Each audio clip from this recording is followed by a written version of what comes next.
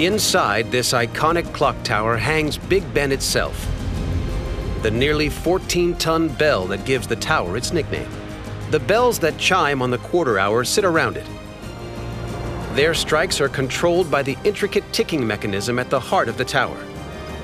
It keeps the clock accurate to within just 2 seconds a week. On each side, 312 shards of opal glass make up the clock face. The copper minute hands are 14 feet long, as tall as a double-decker bus. These famous dials have kept London running on time for 160 years.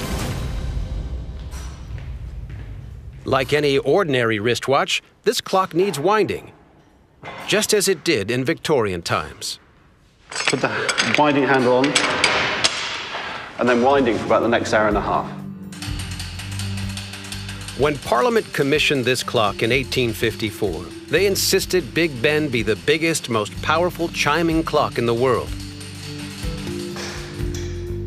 And most challenging for the designers, accurate to within 2 seconds per week. Ian checks if Big Ben is on time. He gets an accurate reading of Greenwich Mean Time and then heads to the belfry.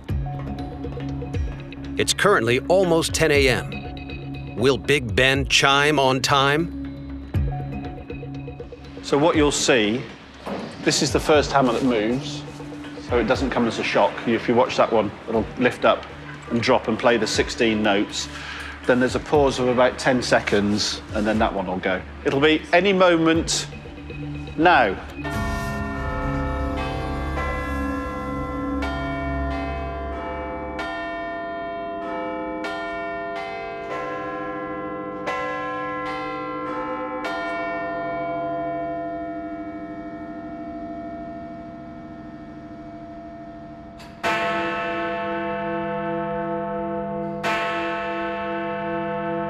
Big Ben's chime roars across the capital at 118 decibels, almost as loud as a jet plane taking off.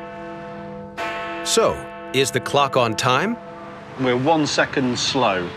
Traditionally what we do, we add a penny. 1 penny, old pre-decimal coin, speeds the clock up just to bring the clock back into time.